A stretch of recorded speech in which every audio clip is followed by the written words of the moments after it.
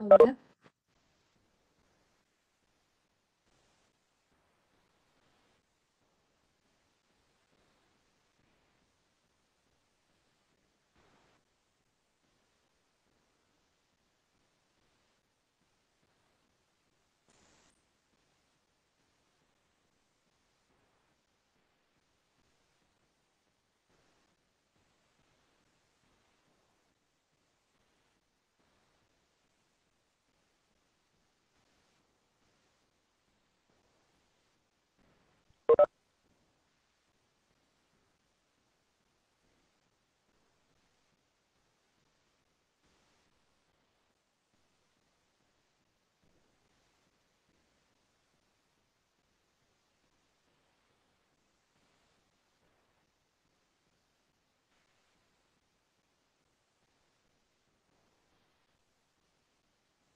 Okay, so can you now see the screen? Yes, doctor. Yes? Yes. Is it clear? The slide? Yes, doctor. Okay, thanks. Okay, so here is the attendance, the QR. It's not the Unimas QR code. It's a Google form, so you have to fill in the form. Because later I will transfer the information in the Google in the QR system, the Unimas system. Okay. All right. So.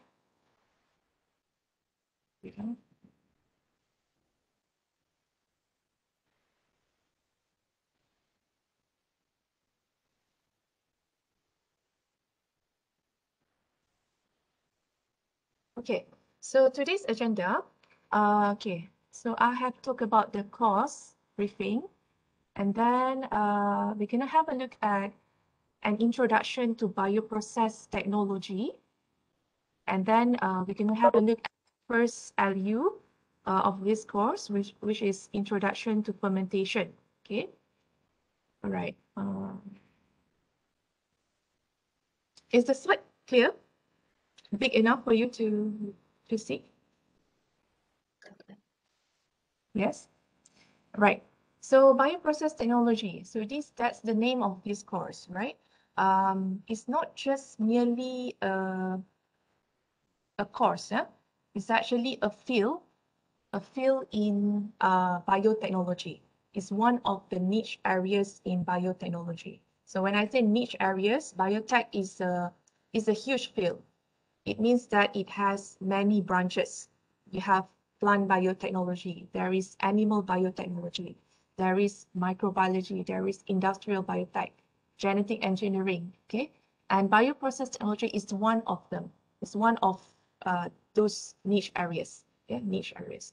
So why you guys have to study bioprocess technology? Because that will complete your understanding in biotech. Without bioprocess technology, is not complete. It's not going to be complete. Okay, the reason why I say that, if you could see this slide, um, when we talk about any discovery, like even like the vaccine, any discovery of microorganism that can produce, let's say, ethanol, right? Anything, it will start with the lab scale. You're gonna start everything at the lab scale first, right? It means that when it is says that at the lab scale, it is in small scale. It's not gonna be at industrial scale yet. So if let's say you have found an organism that can produce um, ethanol, for example, you will start from the lab scale. Okay, so how it goes, how it progresses, how eventually it will reach the industry or the factory scale, you have to bridge the gap. Yeah? So let's say here this is the lab scale, this is the lab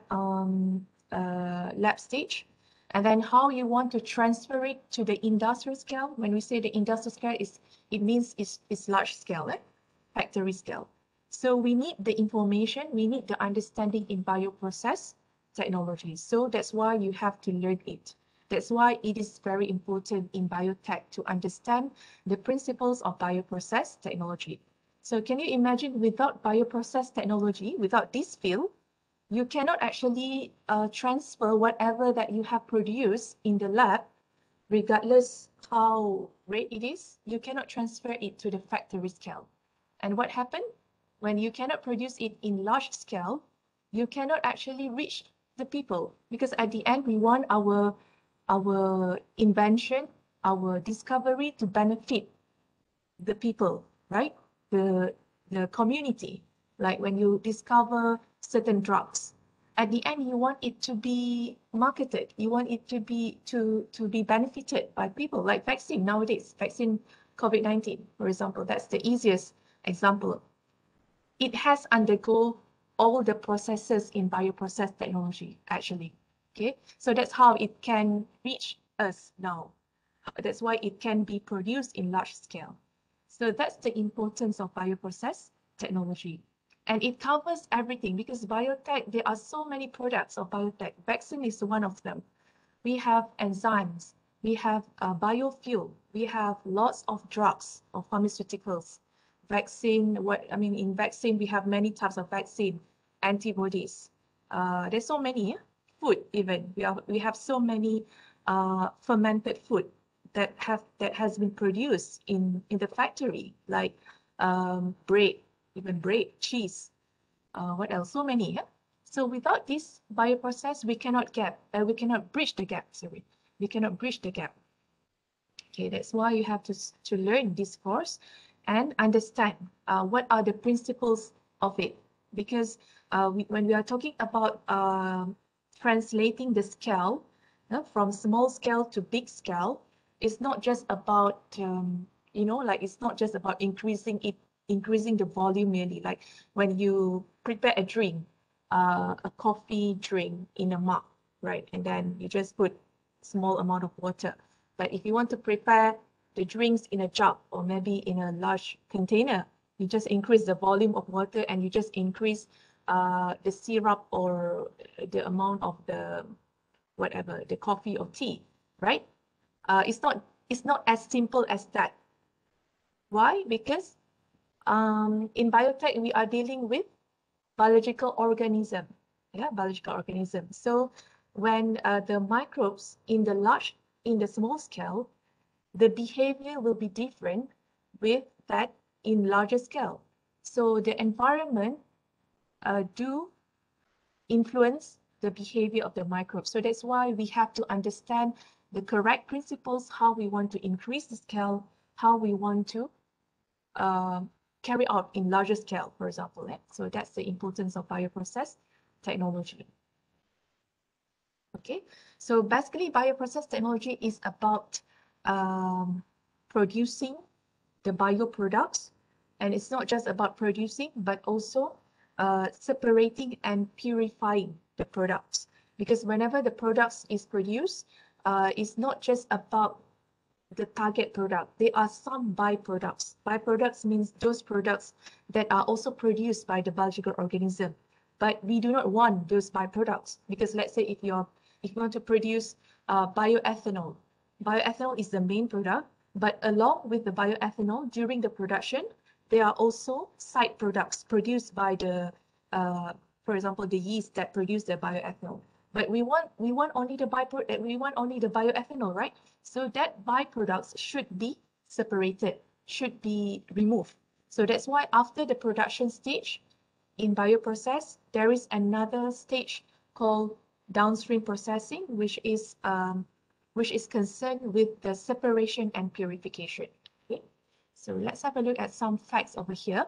So as I said just now, bioprocess is the backbone of biotech field. Without bioprocess technology, there will be no product. So whatever in the lab will be a waste. Yeah. So having said that, the field is responsible for translating discoveries of life sciences into practical and industrial products, processes, and techniques that can serve the needs of society. I mentioned about it. So that's how the things can reach the people at the end. And then the two main stages of bioprocess technology, there are two main stages: upstream processing, we call it, and downstream processing. Okay, so upstream processing is the production stage. Production means the production of the byproducts. Now we are talking about bioproducts because we are in biotech. And the production refers to the process of cultivating the organisms to produce the byproducts, bioproducts. And then after the upstream processing, after the production stage, it doesn't just end there. You cannot get the products yet. You have to separate and you have to purify the byproducts from all the side products. Yeah? And finally, the product is processed into the final form. And that's only when it can be channeled to the market, to the people, to the community. Okay, so those are the two main stages of bioprocess: upstream and downstream processing. And then bioprocess is thus an important niche of biotech as it translates the research and development in the laboratory to the industry. Yeah? The easiest way for you to remember is the bridge just now. When I show you this picture just now, this is us. This is now the area or the niche, the bioprocess is the bridge, okay, between the lab and the industry. Okay, so I hope that you are clear with the background of this course, why you have to learn about it, and bioprocess is my specialty, my background, bioprocessology. So if you have chosen FYP topics, some of you have chosen topics under bioprocess group, which is under me, Dr. Dayang, and also some of the topics offered by Prof. Awang and also Dr. Miki. Okay, so we are in bioprocess.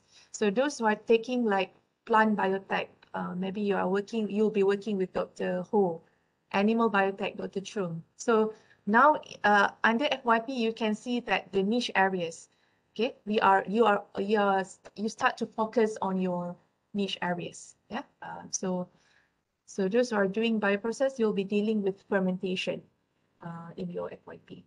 Okay. So now let's move to the first LU of this course. The first LU is Introduction to Fermentation Processes. So just now I mentioned that bioprocess is divided into upstream and downstream. And upstream is concerned with the production stage, isn't it? So in biotech, we don't, yeah, it is still about production stage, but now we are going into specific terms. So the production stage in biotech, normally one of them is fermentation. Fermentation is the name of a process, okay? So that is the thing or the topic that we're going to focus today. So what is fermentation, and then how to carry out the fermentation, the types of fermentation process, fermentation modes that will be covered in under part 1. And then under part 2, we are going to have a look at some information on cell growth, measurement of the microbial growth, and also kinetics. Okay. So let's have a look at definition of fermentation. Fermentation is the production stage. Remember that fermentation is a production stage, but it's more specific. That's a terminology in biotech. Yeah.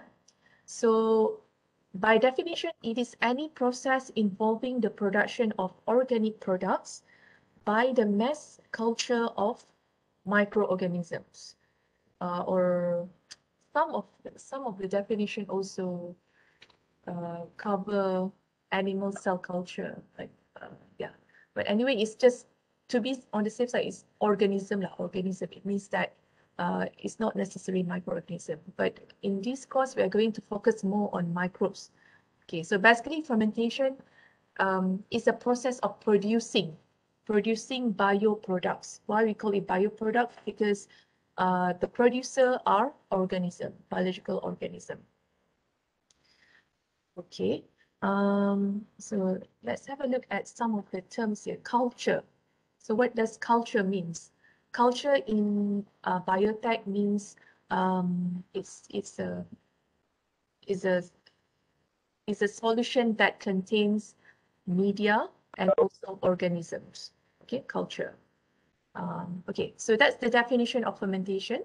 If you have a look at some of the definitions here, this is actually the definition that has been given by scientists throughout the time. Fermentation is not a new process. We don't just discover fermentation 10 years ago or 20 years ago.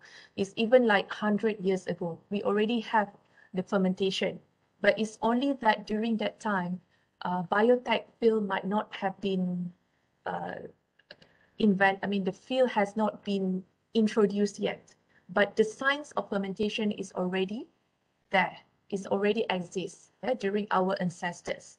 How we know that is through the discovery or the invention of fermented food. For example, the alcohol, the beer, right? And then tempeh, that's example of fermented food.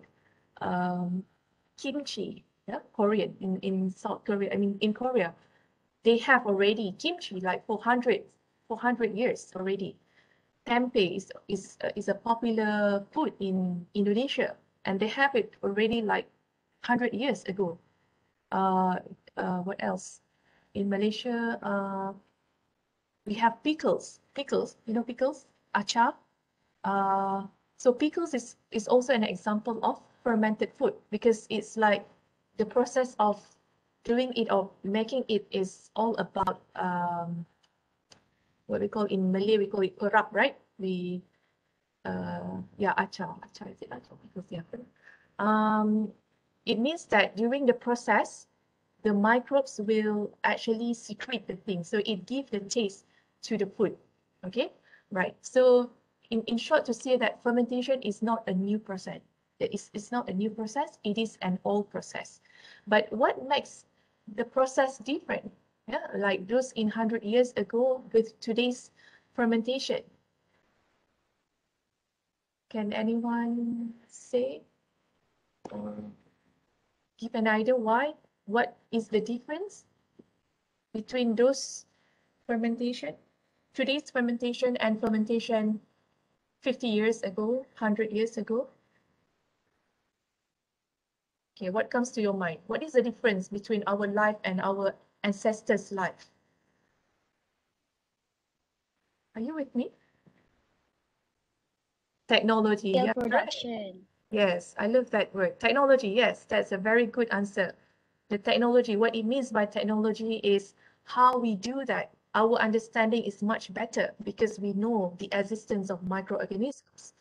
Um, our ancestors, they just have maybe like a very, basic, maybe they know that about the creatures, but they don't really know about the microbes specifically.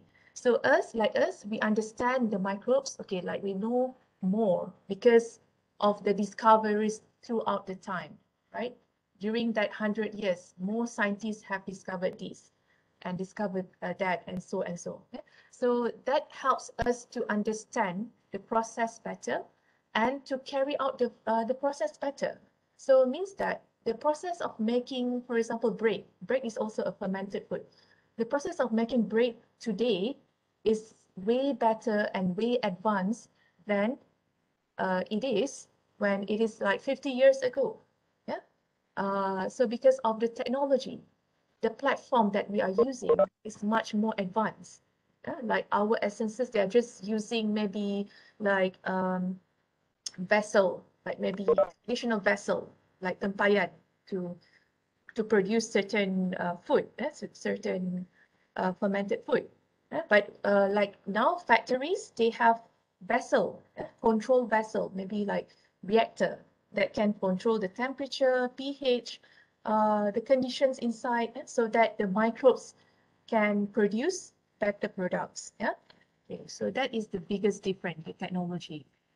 So when we talk about fermentation, okay, remember fermentation is a process of growing the microbes.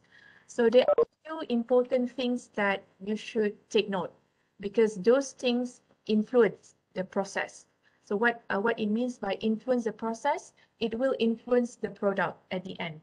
Okay, so what are those aspects? Of course, the first one is microorganism. It will not be called a fermentation process if it is without microbes. Yeah. So if we talk about production is a very broad term.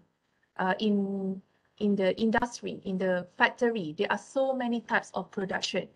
But some of the production are not fermentation because they don't involve microorganisms. Okay, let's say chemical reaction without microbes is not a fermentation. It's just maybe just a normal production process. Okay, so microorganisms is one of the important components of a fermentation process. So the second important component is food, or in science or in biotech, you normally say media or medium. Medium is singular, media is plural, right? Okay. So when I'm sure that you have experience in during the micro practical, right? You provide the media to the microbes. So why you provide the media? Because the media is actually food to the microbes. But we don't say food lah in the lab because we want to be more sounds more sciencey. So we say media. Okay. We don't say what else. So we use scientific terms. Okay, media is one of the scientific terms that we use, but is actually the purpose is it serves as food. Okay, so why food? Because microorganisms need the food, right? Same like us, we are organisms, we are living organisms. We need rice, we need bread, we need water, we need protein. So those are food to us. Without food, we cannot survive. We cannot do our work. Right, the same thing goes to microorganisms. They need such things to live and also to produce the product that we want from them. So that's why it's very important to provide food or media. Okay, and in terms of when we're talking about media, there are many important things that we have to take note. So microorganisms, they have their own favorite food. Okay, some of, let's say, E. coli, they cannot eat maybe they cannot eat methanol, but methanol is a food to certain microorganisms like Pica pasteurus or yeast. So every microorganism, it has its own favorite food. You can say I try to make it easy for you to understand. If I say optimal media, then it's something sounds a bit technical. So, but to say that, yeah, every microorganism, it has its own optimal media or favorite food. Yeah, if you don't provide, let's say, certain food, maybe they can grow, but they're not happy. They're not as happy as if they are provided with their favorite food. Okay, I hope that makes sense and that could help you to understand better.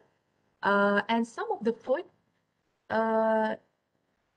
they are inhibitory. It means that if you provide certain food, it might kill the microorganisms. So you might want to avoid such formulation. Okay, when we talk about media in the lab, we need to know how to formulate. How to formulate means that the media is not just involved of one component.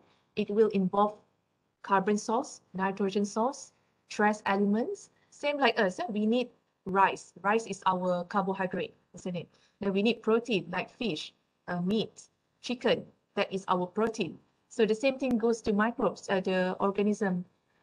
They need carbon. Carbon source, it means like glucose, glycerol, sucrose, like sugar, it's like sugar. And then nitrogen source, like yeast extract, ammonium chloride, ammonium sulfate, okay? And then trace elements, maybe not so much, maybe in certain amount, but they need certain elements, okay?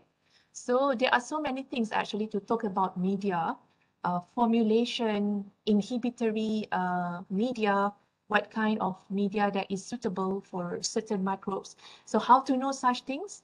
We have to read a lot because scientists throughout the time, they have discovered the information and they have reported those information in the articles, journal articles. So that's why for your FYP, you need to refer to journal articles. Why journal articles? Why not just a normal website?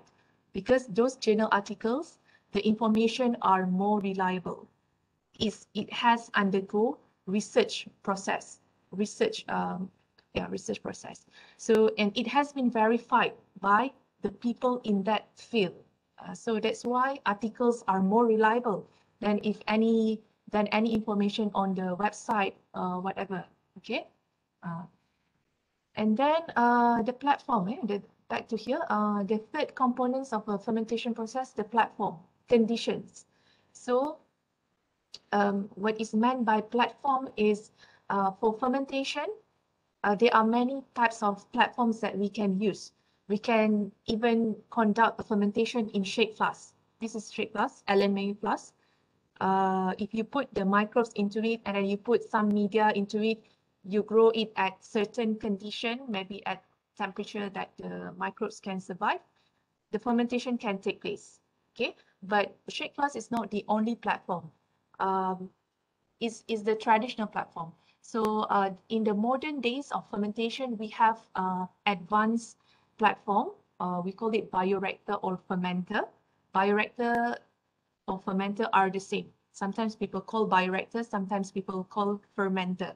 Okay, so but it refers to the same equipment. It's a place where fermentation can be carried out and we can have the control system. So what's the difference between fermenter and the shake flask? The fermenter or bioreactor, it has the control system. So what is meant by the control system? The temperature control system, the pH control system, the oxygen control system. Yeah? So what's the purpose of this control system? It's actually to give better environment for the microbes to grow. Yeah? So you have to know also that microbes, certain microbes, every microbe actually, every microorganism, they have their own suitable or optimal temperature, pH, oxygen level. Okay? Some of the microbes grow at 37 degrees. Some of the microbes grow at 60 degrees. So those grow at 37 cannot grow at 60. Yeah? Maybe they will be killed. So by using fermenter with those control system, we can set the temperature at 37 so that throughout the fermentation process, the temperature can be maintained. It will not be changed. So that's how we can make sure that the microbes can grow well, and at the end, it can produce the product of interest. So the purpose of fermentation, the fourth one here, of course, this is the ultimate aim, the product. Why we carry out fermentation process? Because we want to get the product at the end. Why we grow the microbes? Because we know the microbes, certain microbes, it can produce certain product. Yeah.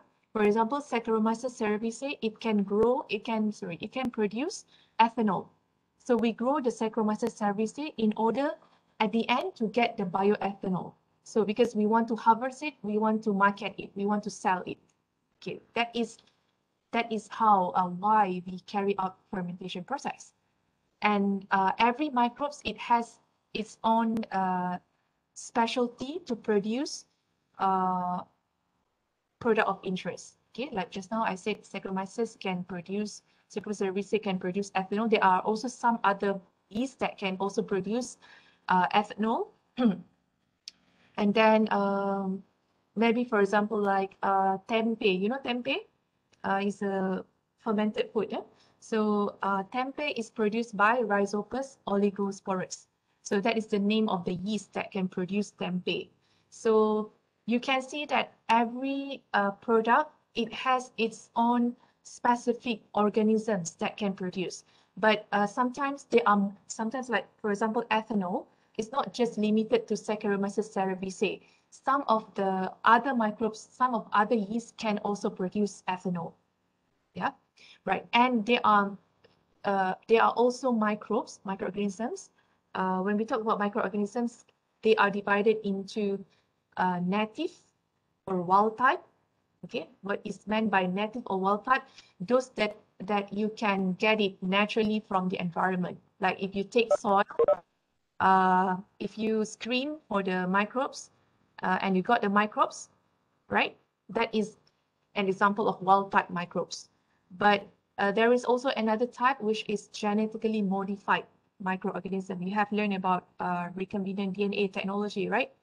So certain microbes, they are produced through genetic, I mean, they are not just produced, they are just modified. Let's say the wild type, I mean, you take from a certain gene and you insert into certain microbes, let's say E. coli, yeah, and the gene that you insert is because you want that microbes to produce, let's say, certain product like cellulase in large amount. So you insert the cellulase producing gene into that organism, and at the end, that organism is a recombinant. We call it recombinant microorganism, right? Or a genetically modified microorganism.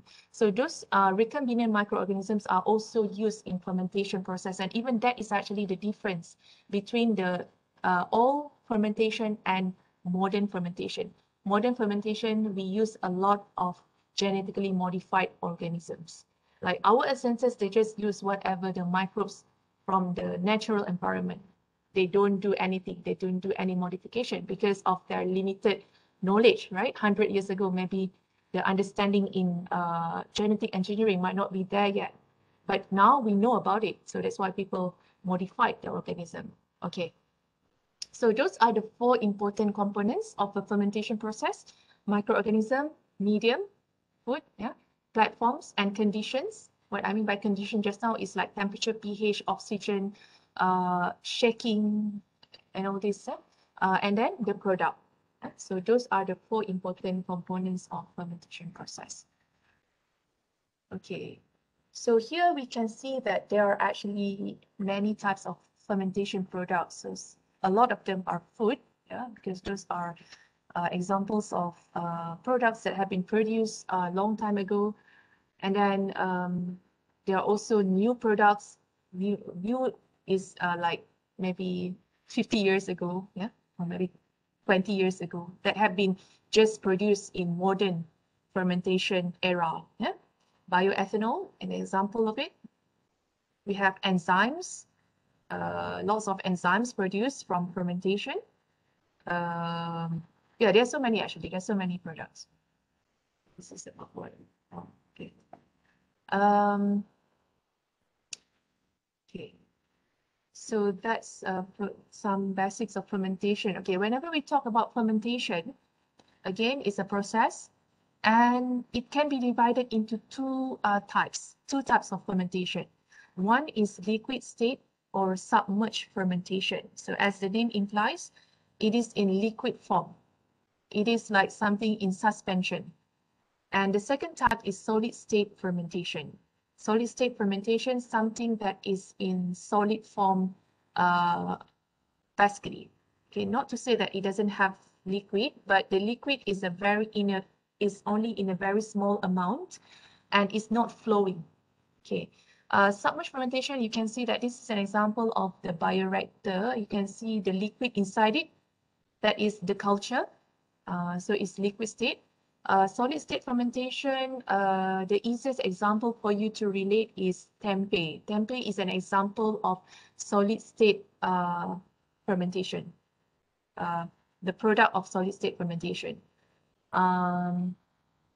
Kimchi is also considered as, because kimchi, the amount of water is not that much, and at the end you get the cabbage in solid form. So it's also an example of solid state fermentation product. Yeah.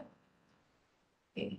Tapai. Tapai is also, you know, tapai, kueh tapai. This is kueh tapai. It's also an example of fermented product. Okay, now let's move to fermenter. Fermenter, bioreactor is the same. Sometimes I call bioreactor, sometimes I call fermenter. So, but it refers to the same thing. That is the platform where the fermentation is carried out. Right. So by definition, is a vessel where culturing of microbes can be done, or cultivation of the microorganisms is conducted. And why we need a special place? Because we want to provide a closed atmosphere for the microbes.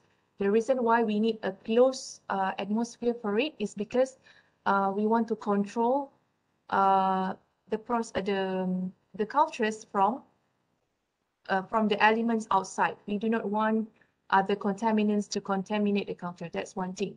And then another thing is why we need it to be closed, because we need to control the temperature. Let's say in modern platform, we need to control the pH, we need to control the temperature, we need to control the oxygen for aerobic cultures. So that's why it needs to be in a special platform. It needs to be closed system. Yeah. It is specially designed to provide optimal mass transfer in the broth and optimal control and regulation. I talked about the control and regulation just now. For the mass transfer, if let's say it is liquid state, yeah, let's say this one, you can see this is a reactor, and inside here is the liquid culture. During the fermentation process, the culture needs to be shaken or need to be agitated. What is meant by agitated means it needs to be stirred. The things inside needs to be stirred so that it's not going to be sediment, right? So anything, if let's say, you know, like drinks, if you prepare drinks, right? After some time, if you don't stir it, it will sediment, right? The solvent. The solvent, no, the solute will, the Milo will sediment at the bottom. So the same thing goes to the culture. If you don't stir it throughout the fermentation period, all the cells will be sediment at the bottom. So that's why we need to provide an agitation or shaking. So that is meant by mass transfer. So it means that this reactor, it has the means of agitation inside, or we call it agitator. Yeah, I'll go into that after this. Yeah, so the optimal mass transfer is important for the shaking and also for providing aeration. So when we shake it, at the same time, we can also make sure that the oxygen is distributed throughout the culture.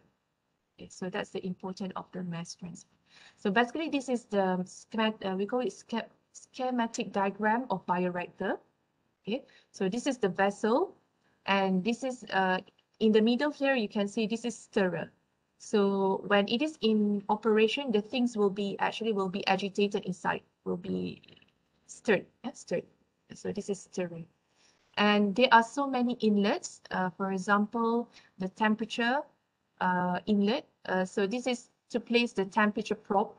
Temperature probe is like a device it's like a long device where we insert into the reactor and we can control the temperature. I mean, it is connected to the control unit where we can read the temperature inside the vessel. And for the pH as well, there is a pH sensor, right? It's a pH probe inserted inside the vessel. So that's why we need to have the inlets on top of this. And for the air, there is also an inlet for air where there is a tube. Actually, we connect. There is this is actually a tube, a metal tube, and then it is connected to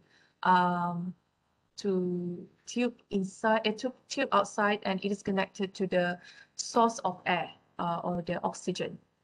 Okay, so basically, this is for you to know. And you can see that there is cooling water in, cooling water out. What is the purpose of it? That is a mechanism. We call it, this one is water jacket actually, and it is used for controlling the temperature of the vessel. Okay. So what else? Stirrer. Motor is to agitate the stirrer. So without the motor, the things cannot be agitated. I think that's it. Okay, nutrients. This is an inlet for you if let's say you carry out this fat batch and you want to insert the nutrients during the fermentation. So that's why you need this nutrient inlet. Okay, so basically that's how a bioreactor looks like. Okay, so I mentioned just now about the props for the temperature, the props for the pH. So how we could know the conditions inside? It is connected to a control unit. Do I have the picture of it here?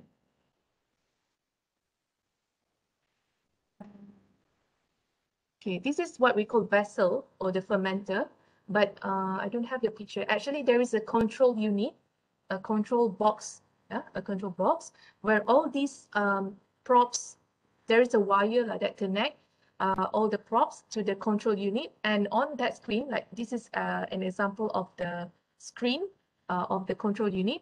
From here, we can know what's the temperature inside the vessel, what's the pH inside the vessel, and if let's say the pH increase, so we should connect it to the acid and base so that the temperature can be controlled. So that's the importance of the control unit. Okay, and the advanced reactors nowadays, they are all connected to computer, and even you can control from your mobile. You can, the computer is connected to, let's say you can connect it to your mobile phones, and you can check from your mobiles. Let's say you leave the lab, you leave your cultures, and if you want to know what's the pH now of your culture, you can check your mobiles. So there is certain application and software for that. So something, right? So this is just to introduce you that throughout the time, there are so many types of bioreactors or fermenters that have been manufactured by companies, many companies around the world, right? And at least like 50 years ago, I mean, the invention of bioreactors started, or maybe more than that. So throughout that, there are so many types of technology introduced, and these are just some of them. Okay? Just to let you know that there is no, it's not only one type of bioreactor. There are many types, many sizes, many models, and that serve many applications or purposes. Yeah. Okay, so the next point is fermentation pathways. So here, when we talk about fermentation, we are concerned with growing the microbes. We give them food, right? For example, carbon source, glucose in the beginning. So what happened to those glucose? You have studied biochemistry, right? We have studied lots of pathway.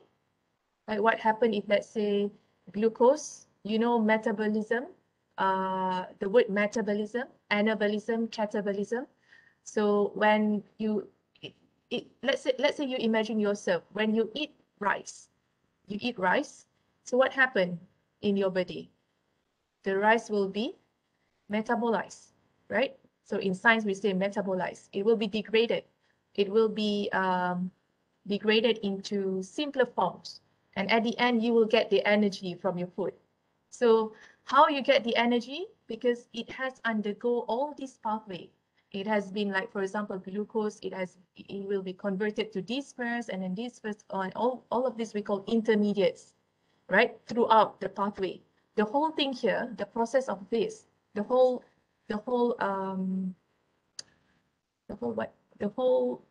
route here is called pathway.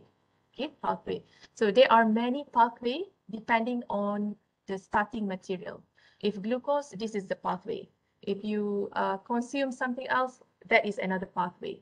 But at the end, it will produce simpler components. Yeah. For example, in yourself, the easiest for you to imagine, you get the energy, the ATP at the end. So from the food that you eat, right? And the same thing goes for the organisms, microorganisms. When you feed bacteria with, let's say, glucose, what happened during the fermentation? Because they eat the glucose, so they will metabolize it into these components until at the end it will produce, let's say, ethanol. Yeah? So that ethanol that we want to get from them. So in fermentation, it's very important to understand the pathway. And of course, it depends on the type of microorganism, because different microbes have their own pathway. And also it depends on the food given to them, right? Glucose or glycerol. So, but in short, to say that you need to know about pathway when we are talking about fermentation. I'm not going to go into any specific pathway, but in general, understanding the pathway for fermentation is important, because that's how you know what will be produced at the end. Yeah. All right. Types of fermentation process. So fermentation is a production process. So there are actually many purposes, many aims of fermentation. When we carry out fermentation, we have certain aims. But of course, just now I mentioned about products. We want to get certain products from the microbes. So getting the products is one of the aim of the fermentation, or one type of fermentation. But there are also other types of fermentation whereby we want to grow the microbes just to increase the amount of the cell. That is the first type, the yield of cell mass or biomass. So when we grow the microbes, what happened during the fermentation process, the cells will multiply. You have studied all these things in cell biology, maybe. Yeah, multiplication of the cells. And then that's how you get, at the end, after 1 hour, you get more cells than it is during in the beginning, right? The purpose of fermentation, it can be divided into different types. The first one, if let's say you just want to get, you just want to increase the amount of biomass or cell mass, yeah, the cells in general, that's, you can do the fermentation. The second type is when you want to get the products like bioethanol, you want to get the lactic acid, you want to get enzymes or certain metabolites. That is the products. So that is also another purpose of fermentation. And the third type is modification of compounds, means that you want to convert certain things into something else. For example, you want to convert agricultural waste, like maybe sago hampas. You know hampas? Sago is a starchy crop. You want to convert it into ethanol. So that is, we call it modification of compounds through fermentation process. And the process is also called, apart from, in this case, the third type, apart from fermentation, we also call it biotransformation. Yeah, because the transformation is carried out by the biological organism. We need the microbes to transform, for example, just now, the sago hampas into ethanol. Yeah, so that's why it's called biotransformation. Okay, first type, biomass. So what is the example of it? Example of it, if let's say you want to have spirulina algae. Spirulina is an algae. So spirulina is very popular as a supplement, right? So you consume spirulina, actually it is actually algae. So to produce more spirulina, you need to do fermentation. So the production of algae, I mean the production of spirulina is an example of the first type, the yield of cell mass or biomass. Yeah, so it means that the product is actually the biomass itself, not the product produced by the microbes. Okay, so that's an example of it. Products is very easy for you to relate. Yeah, just now I mentioned a lot as well, like coffee. You know, coffee is a fermented food. Some of the coffees are fermented. And then chocolate. Some chocolates can also be produced from fermentation. Bread, yeah. Fermented food, there are so many fermented food. Yogurt, cheese, bread, sourdough, tempeh, yeah. And that one is very, very obvious. It's a product, yeah. And then Ajinomoto is also a fermented food. Yeah? It's a biotech product. So anything fermented food is a biotech product, because fermentation is a field in biotech, right? This one. Biotransformation is more common for something like conversion, like as I mentioned just now, like conversion of waste into something else. It's also called biotransformation. Agricultural waste. There are so many reports on that if you go through the articles. So just now I mentioned this one. Okay, the production of the products. So this one, when we talk about the products from fermentation, it can be divided into two types, primary metabolites and secondary metabolites. So what are them? After this, we're going to cover cell growth, but this is just to introduce. So when we talk about fermentation, we are growing cells.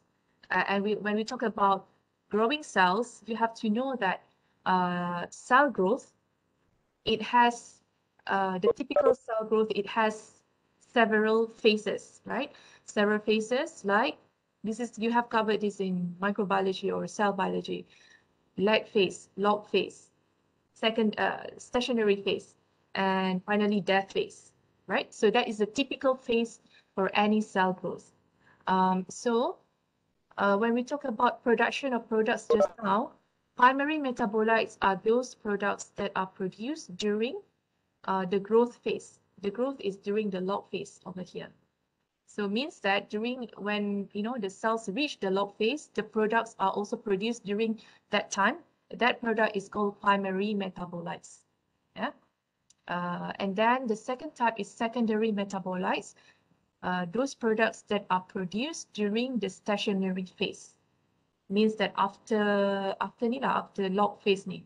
So during the stationary phase, when the products are produced during that time, that products are called secondary products or secondary metabolites. Okay, examples of it are ethanol, citric acid, acetone, and all this.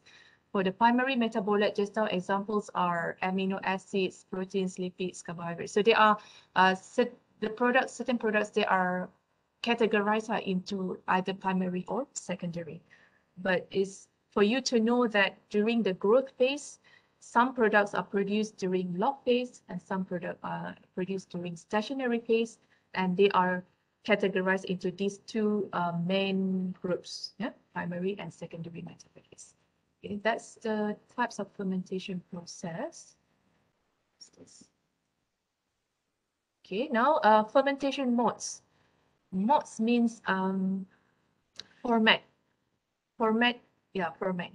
Okay, so fermentation, it can be divided into three modes. We call it modes. Batch fermentation, fat batch fermentation, and continuous fermentation. So what is the difference between each of these? The most common one, simplest one, is batch. So batch means, let's say you have the microbes, you have the media, and you have the platform. So now you are ready to start fermentation. And you put the media, let's say you use shake flask. Shake flask is also possible for you to carry out fermentation. It's not only this bioreactor. Let's say you have the shake flask, you put the media into it, and then the microbes, and then you put it in an incubator shaker at 37 degrees, for example. So it means that you are ready to start the fermentation. So you put everything all together and leave it and let the fermentation takes place. So that is batch mode, meaning to say that you put everything and leave it. You put everything all together and you don't do anything except for sampling. Sampling is not part of the fermentation, but what I mean by the process itself, you leave everything, put it and let the fermentation takes place. That is batch mode. Okay, so fat batch is more common in bioreactor rather than shake flask. So what happened during fat batch, as the name implies, fat, it's there is a feed. Okay, means that you may start certain amount of media you put into, let's say, bioreactor, you put the microorganisms and you start the operation. You set the temperature, pH, and the fermentation takes place. But after that, let's say after a certain period of time, you may add certain amount of substrate like glucose, normally the carbon source. You add certain amount of substrate into it in order to increase the substrate amount in the reactor, right? So that is called, this format is called fat batch. Okay, fat batch. You insert something, you insert the substrates during the fermentation. That's the difference between batch and fat batch. Right. The third type is continuous. So continuous is an extension of fat batch. Okay, now imagine you have the things inside running, but you insert the substrate at certain period of time, but also you take out certain amount of products at certain period of time during the fermentation process. So that format or mode is called continuous. So it means that continuous, there is something comes in, there is something comes out as well. Yeah. Fat batch, there is only something comes in, but you don't take anything out of it. Okay, during the fermentation. For batch, there is nothing comes in, there is nothing comes out during the process. You put everything, let the thing start, and just let it start. That's batch. Okay, so that's the three differences of these modes of fermentation. Okay, I think I have explained actually. The feed is introduced once before the process is initiated. Yeah, you can read by yourself, but I have explained things. So this is the cell growth. When we talk about just now the typical growth phase, this is something related to the batch fermentation because you don't alter anything inside. So the cells inside the reactor or the vessel, it just grow as the time goes by. Okay, so you can expect the growth phase will be something like this: the lag phase, log phase, and then stationary, and finally death phase. But for the fat batch, you can't expect the growth phase to be the same profile as just now, because you have introduced the substrate in, right? Let's say, for example, this is referring to the growth over time. So let's say over time the growth increase, and then the reason why we insert certain substrate is because the substrate is depleted. It means that the food inside is finished for the microbes. So but still we need the microbes to grow. So that's why we insert the substrate. So when it's finished, it drops here.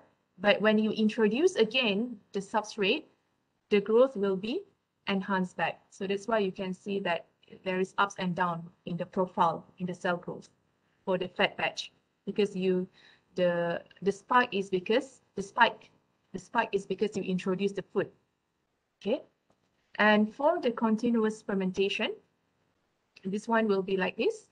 The reason why it's static, because there is something in, something out. So that's why the growth will be it can be controlled actually at the same rate. Okay, so this is the growth profile of continuous fermentation.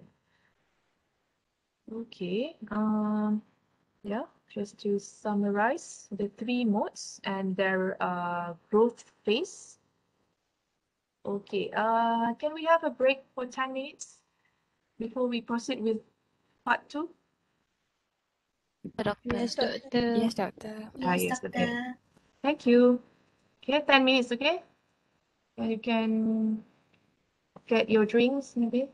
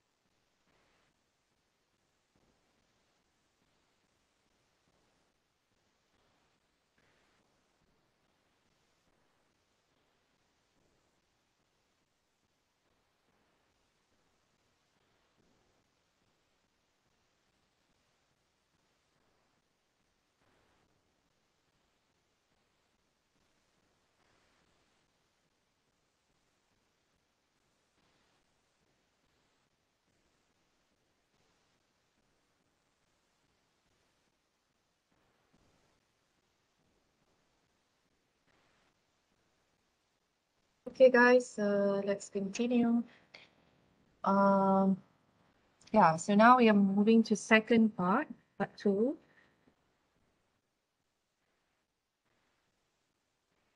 We are still in fermentation, but we want to talk about cell growth during fermentation, what we should do.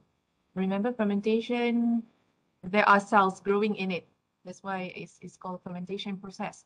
So that's why we need to understand the cell growth.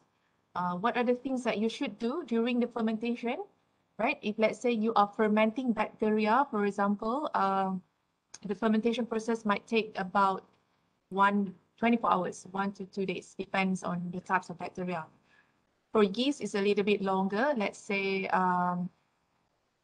3 days, like that, a little bit longer than bacteria. Fungi, the longest, maybe 1 week, 2 weeks. So during that fermentation period, what I mean just now, the duration is the duration of the fermentation, depending on the types of the microbes. So during that fermentation period, we are not just letting the things growing like that. So how we want to know whether the cells are growing or not? How we want to know whether, sometimes there are contamination or not. So it's based on the analysis of the cell growth during the fermentation. I know that you have studied about cell growth, the basics of cell growth in cell biology and also microbiology, right? So here we want to relate with fermentation process. Okay, so we are going to look at some basics of cell growth, revision for you maybe, and then measurement of the microbial growth. We have two methods, direct method and indirect methods. And then we're going to have a look at kinetics of cell growth in batch culture and continuous culture. Now, let's first have a look at cell growth. Why it is important to study cell growth in fermentation. I've mentioned this now. We need to know whether our cells are growing or not. So we cannot just let the things after 1 week and then we check the products directly. So it's not the way that it's supposed to be. Yeah? So during the fermentation, you have to analyze the growth. Because we want to know whether it's going well or not. So if let's say you are growing fungi, after 3 days or maybe 4 days, you find out that there is no growth and then it's not based on what you expect, and you should do something. You cannot just let it until like 2 weeks while you not change the culture. So the analysis of the cell growth helps you to make a decision during the fermentation whether you want to proceed or not, because during the fermentation contamination does happen. So if contamination does happen, your microbes of interest may not grow well, so you may have to do something on it. Yeah, so that's the importance of studying and analyzing the cell growth during a fermentation process. And then we have to know, I mean, in order for us to analyze the cell growth, we have to have understandings in cell growth. We have to know about what are the phases of the cell growth, right? So that's why you have studied before what are the phases, the lag phase, the log phase, the stationary phase, and the death phase. So that you know that, okay, now your cells are in which stage. So you know that whether it's going well or not. And then what's the main difference in the cell growth between different microorganisms? When I say microorganisms, it's a broad term. It covers bacteria, it covers yeast, it covers fungi. Micro means small, right? You cannot see with your naked eye. So you have to observe them under microscope. So that's why they are called microorganisms. Macroorganisms are like animal cell cultures, which are much bigger in size. When you are fermenting different microorganisms, there is a difference in terms of the fermentation profile. So what's the difference? As I said just now, bacteria takes the shortest time to multiply. So the time for it to reach the death phase will be just about maybe 24 hours or maybe some more hours after 24 hours. Yeah? But maximum is like 48 hours or maybe less than that. Yeast, because the yeast takes a little bit longer than bacteria. It takes a little bit longer time to multiply. That's actually explains why the duration is longer. because of the size of the yeast cells are much bigger than the bacteria. Bacteria is the smallest among all of the microbes. So yeast will take about maybe 2 days or 3 days to complete the growth phase. Yeah, the growth phase. This one, the growth phase here, the time. So this time is the one that will differ from one microbes to another. For fungi, it will take longer because fungi is much bigger than yeast cells, and fungi is much bigger than bacteria, obviously. So it might take maybe few days, maybe 6 days, or even sometimes 2 weeks or 3 weeks, depending on the types of the fungi. Yeah, certain fungi grow maybe up to 7 days. Certain fungi maybe reach death phase after 2 weeks or 3 weeks. Yeah. So under each type too, bacteria, there are so many types of bacteria: E. coli, Bacillus, Lactococcus, Lactobacillus, yeah? And each of them have different profiles. Can you imagine that? When we're talking about here, this is just typical. Typical means like the average look, how the growth profile should be for every organism. But it differs, it will differ from one bacteria to another bacteria, from one microbes to another microbes, bacteria, yeast, fungi. Even if we're talking about the same species, there are many strains. So it will differ slightly in terms of the time. Okay, so that is the diversity of microbes that will also affect their growth profile. So here we are just talking about typical. Typical means just the basic one, the what it looks like for all. So that's why we don't specify the time over here, because the time might be different. Right, so when we talk about cell growth, we should know about these phases before we want to analyze our cells during the fermentation, because that will help us to know whether it's correct or not. Let's say you know that when it is stationary, the biomass will be about similar throughout, let's say, for a few hours, because your understanding on the cell growth profile, you know that there is a stationary phase, so you know that your cells are growing, are doing good. So if you do not know about this phase, you might do not know how your cells are growing. So that's why it's very important to understand the cell growth. Right. Okay, so there are so many things that affect the cell growth. When we conduct the fermentation, maybe the food is not enough for the microbes, so they are not happy, so they are not growing well. Okay, so it's one of the factors. Limitation of the nutrients. Nutrients are food. Yeah.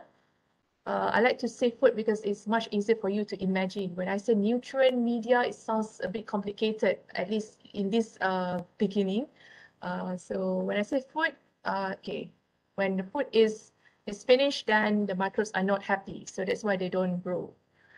So that's one of the reasons why the growth might be affected. And then the presence of toxic materials. Okay, during the fermentation process, there are so many things produced by the cells. They're not just producing the main product, but also some byproducts, as I mentioned just now. So some byproducts, they could be toxic to the cells. So what happened when the amount of the toxic materials or the toxic products accumulated inside the culture, right? It will affect the growth of the cells, and it will kill most of the cells. So the toxic materials might affect the growth. And other things are the physical environment. Maybe during the fermentation, something's going wrong with the incubator. The temperature is not controlled at 37, for example. Like, for example, E. coli is the temperature for E. coli is 37, but during the fermentation, the switch might not be working well. Maybe it's not 37 inside the incubator, it's something else, maybe hotter than that, 45 or 50. So some things like that, it could affect also the growth. Or if, let's say, the microbes are aerobic, you're supposed to supply the oxygen, but the oxygen is perhaps interrupted, right? And there is no oxygen inside the vessel, so that could affect the growth as well. So the cells can't survive without the oxygen. What else? The pH.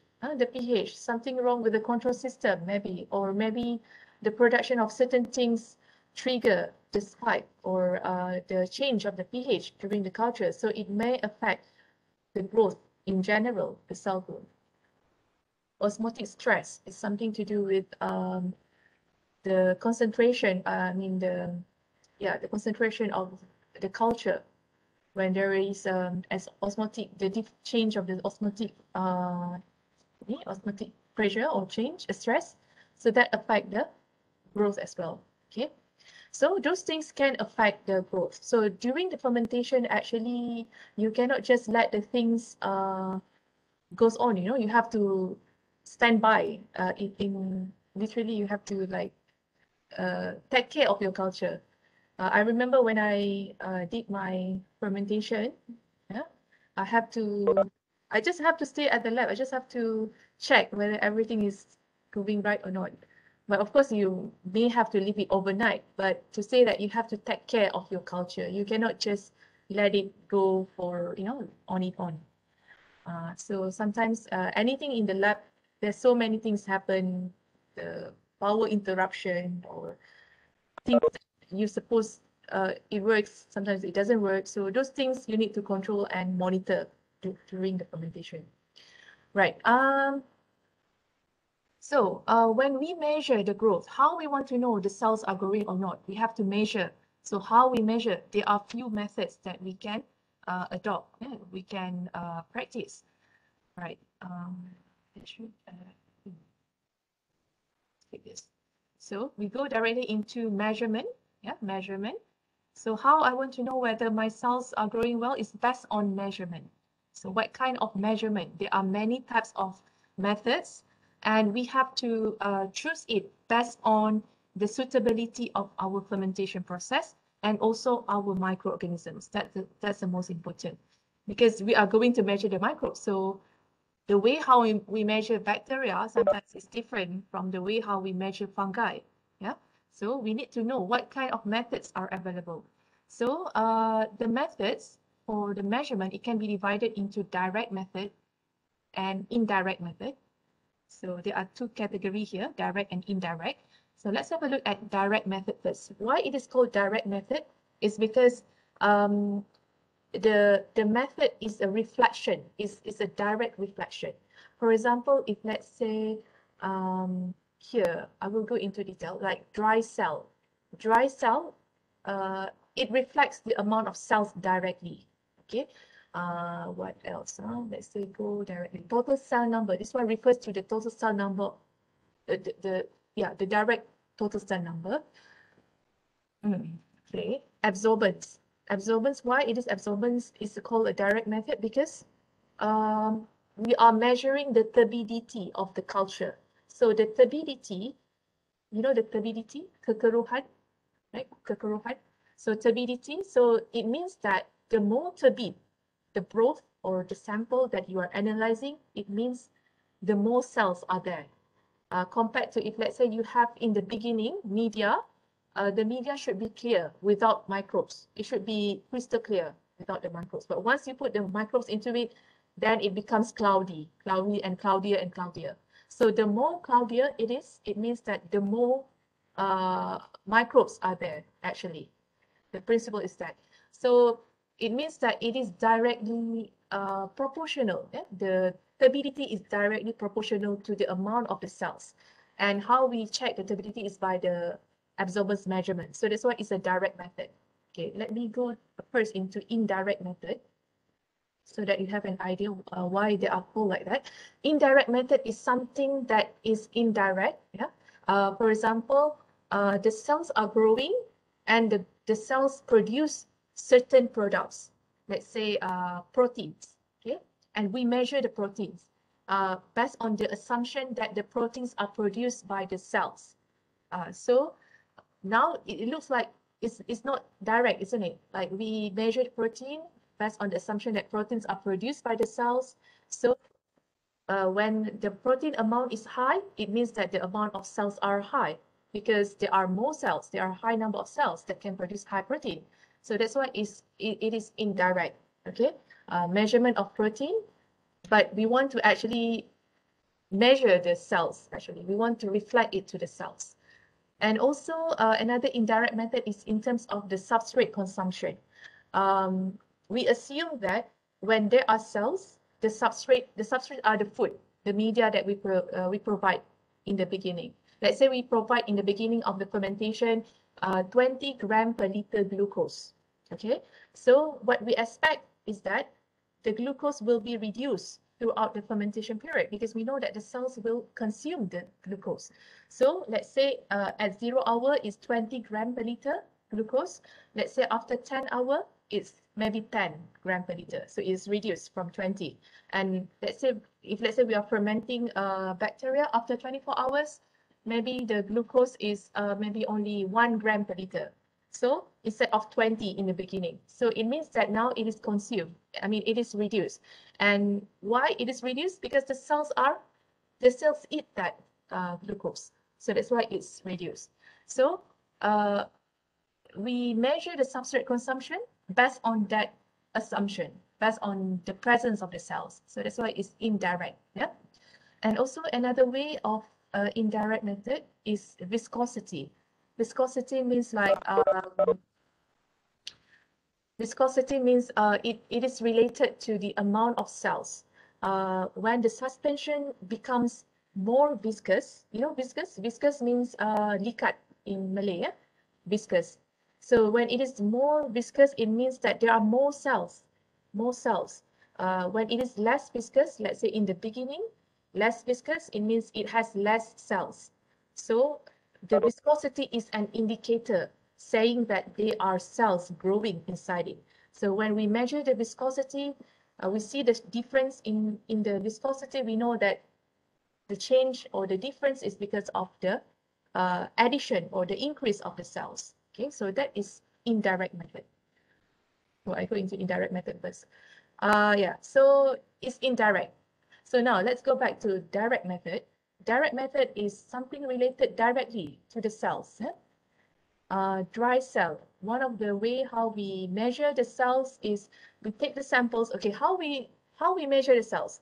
So during the fermentation, let's say fermentation for bacteria are the easiest, 24 hours. So you have to monitor the growth. So how we want to monitor the growth? You have to take the samples. So take the samples, how frequent? Let's say you cannot take it too frequent, otherwise the volume will be reducing, the volume of the culture. So you target, let's say you target to take the samples every 2 hours. Normally for bacteria, sebab dia cepat, 2 hours, every 2 or 3 hours. Take the samples, check the absorbance, or maybe whatever the method that you are adopting. But the first thing that you have to do is you take the samples. What I mean by take the sample is that, let's say you have the culture in the fermenter or in shake flask, you take it out, let's say the shake flask, take it out from the incubator, take certain amount of the culture, let's say 4 milliliter or 3 to 5 milliliter, take it out. But of course, you have to take it in a sterile condition, like under the laminar flow if you are using shake flask. If you're using bioreactor, you have to practice the sterile aseptic techniques, like maybe you get ready the flame beside you and then spray with alcohol in order to avoid contamination. Okay. But the basic thing is that you take certain amount of culture, put it in tubes, and that samples, we call it samples normally, is what you analyze. Yeah? What you analyze. So there are these methods that you can adopt. Dry cell weight measurement. This is there are two ways: centrifugation and membrane separation. So basically, like let's say, let's go for centrifugation first. Okay, let's say you have your samples 5 ml taken out, and then you pipette, let's say 2 milliliter of the culture. You put it into tubes, centrifuge tubes. Okay, but that centrifuge tubes, you have to weigh it first. You have to weigh it first, get the weight of the empty tubes, and then when you insert 2 milliliter of the culture just now, you put it into the tubes, then you have 2 milliliter, and then you centrifuge. You know centrifuge, right? You spin it in order to get the pellets, to separate the pellets and the supernatant. And once you get the pellet in the tube, you discard the supernatant. Supernatant is the liquid portion. And now you have the centrifuge tube with the pellet only, right? And what you do next is you heat it. You you take the tubes with the pellet, put it in the oven, dry it, and then after, let's say, 2 days, yeah, after you get constant weight, and after the pellets has been dried, and then you measure again the pellet and the tubes. So now you get the weight of the pellet and the tube. Got it? Okay. So now in order to get the weight of the dry cell, you subtract the weight of the empty tube that you got in the beginning. So that's why you have to measure the weight of the empty tube in the beginning. So that's how you got the weight of the dry cells, because now you have dried the pellets, right? So that is, let's say, at one particular time, let's say at 2 hours, and then you have to do it for the rest of during the fermentation, like 2 hour, 4 hour, 6 hour, 8 hour, until maybe few points until 24 hour. So from there you analyze the change of the dry cell.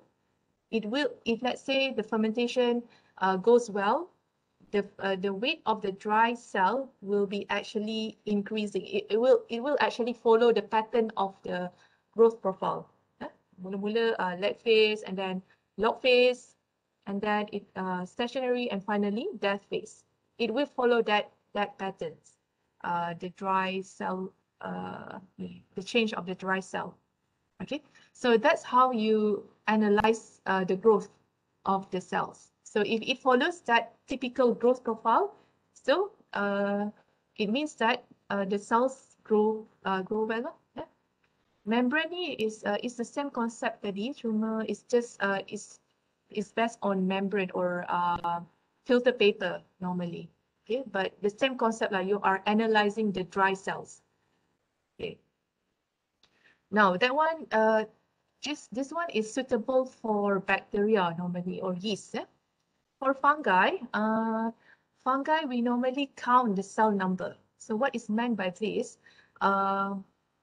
means that at certain time interval for fungi, the duration of fermentation is longer. Let's say 2 weeks. So normally for fungal fermentation, we take the samples every 24 hours, not like bacteria just now, every 2 hours. So let's say for fungal fermentation, we take the samples every 24 hours. And what we do with the samples, instead of putting it in the centrifuge tube like the other method, we count the cell number. So it means that take certain amount of the sample and then dilute it appropriately. This one is you have to based on trial error. And then we use this what we call hemocytometer slides. It looks like, if you know the microscope slide, when you put the specimen under a microscope, you have to put it under a slide, right? But that slide, it doesn't have the grid. This is grid, we call it, the small squares. What the slides that you were using during your micro practical last time, it was just an empty slide. You just put the things on it and then you put it under the microscope and you view it, right? So this one, it has grids.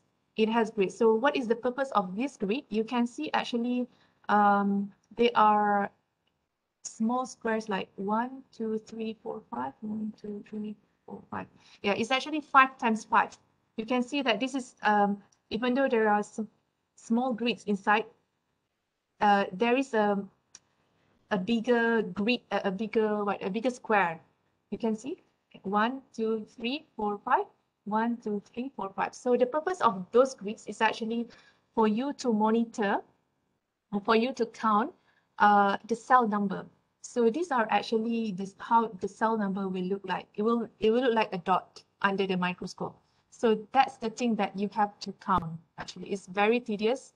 I applied this when I did fungal fermentation during my MSc studies. So what we have to do is, like, we have to count that's why they make it like a bigger square like this, so that it's much easier. Like, you count the first square, how many dots are there, followed by the rest.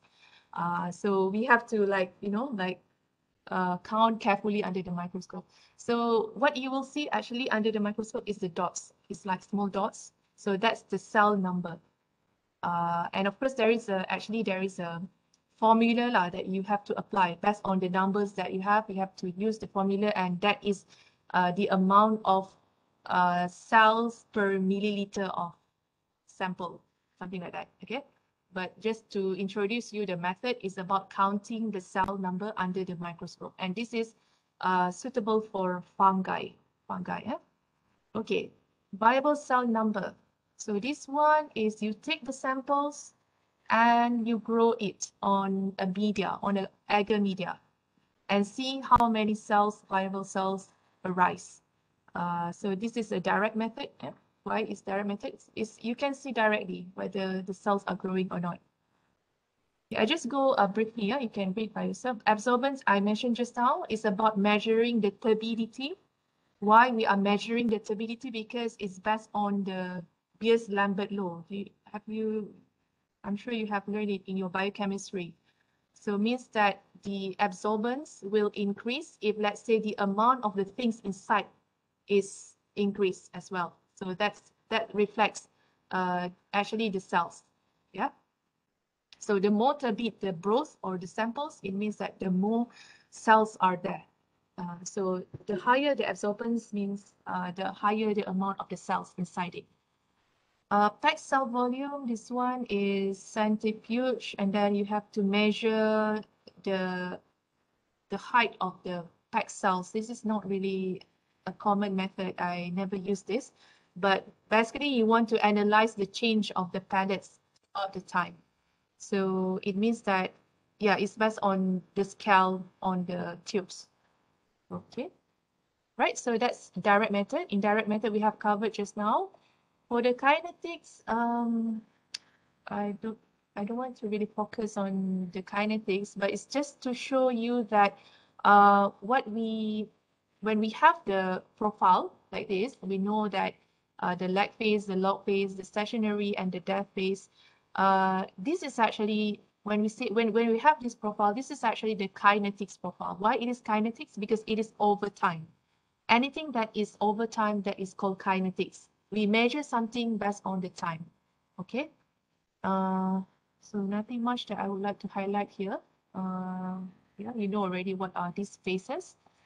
And then, yeah, this is just to show the factors that could affect the growth rate. It could be affected by the substrate concentration. Okay, for example, if we provide the microbes with glucose, yeah, at certain point, if let's say you increase the concentration of the substrate, it may increase the concentration of the cells or the amount of the cells. But at certain point, it might not any longer introduce the change. What I mean is that if let's say you provide 10 gram per liter glucose, 20 gram, 30 gram, 40 gram. So obviously 40 gram, let's say the cell will be much higher than the culture that only has 10 gram per liter. But let's say at 50 gram per liter, there is no more increase of the cells. You suddenly see that although you provide 50 gram per liter, but the growth of the cells is much lower than that in 40 gram per liter. So actually it has reached the maximum level the maximum level. Like for example, like us if let's say we eat certain amount of rice, 1 spoon of rice, we are still happy, fine. 2 spoons of rice, okay. 3 spoons. But if let's say you are up to like 2 plates of rice, you are full enough, you are no longer capable to eat the food, right? So you do not want the rice anymore. So you cannot actually, that is actually the maximum level. So for the microbes also, every microbe, it has its own maximum level of, I can say, the substrate. Yeah. So how to know that is based on research. Okay. And for the temperature, this one is every microbe has its own favorite temperature. Yeah? So the microbes are divided into different groups. Thermophiles, those that can resist more than 40 degrees. Mesophiles is between 20 to 50. This is meso-M. P is psychophiles is between 0 to 30 degrees. And that's the category of the microbes based on the temperature. Okay, pH pun sama, like some of the microbes are happy at certain pH, some are happy at certain pH. But sometimes some microbes, they can survive at pH, let's say 5, between 5 and 7, or maybe 5 to 8, let's say that. But at pH 5, they will produce something else as a main product. At pH, maybe at pH 7, they will produce something else as a main product. So the metabolism will be changed based on the pH. So that's why it's very important to control the pH during the fermentation. Okay, for the continuous culture, this might not be that really important for you to know. So there actually is about in the continuous culture, we talk about putting the substrate in and taking the products out, right, during the fermentation. So the key point here is that the growth rate, it can be controlled by the rate of supply of the substrate. That's the thing that you have to know in this. Yeah, so the product, it depends on also the feeding. So because it's something to do with the kinetics of the culture. So I might not say it's really critical for you, but it's just, yeah, it's just enough for you to say, to know about Nila. That's the difference. The growth rate, how the growth rate can be influenced in the continuous culture. Okay. So normally in the industrial scale, people use continuous culture over batch culture because it's much easier to control the things. This one you can read by yourself. I think that's it. Yeah, I'm sure that you have, you must be exhausted already. 2 hours of lecture. Yeah, that's the end of today's lecture. Basically, we have covered the first thing, why we study bioprocess technology. Yeah, that's very important because that's the key thing about this course, why you are here. Yeah? You cannot neglect the importance of bioprocess in biotechnology. And then we move to the first LU, the fermentation. Fermentation is a production stage, is a production process. Yeah, in biotech, we are talking about fermentation as a means of producing bioproducts. So you have to know what is it, what the background of fermentation, the tools, the platform, some of the importance, like pathway, the types, the modes, how you measure the cell growth during the fermentation, and also the kinetics at the end. Okay, I think that's it. Thank you very much for your attention. Any question?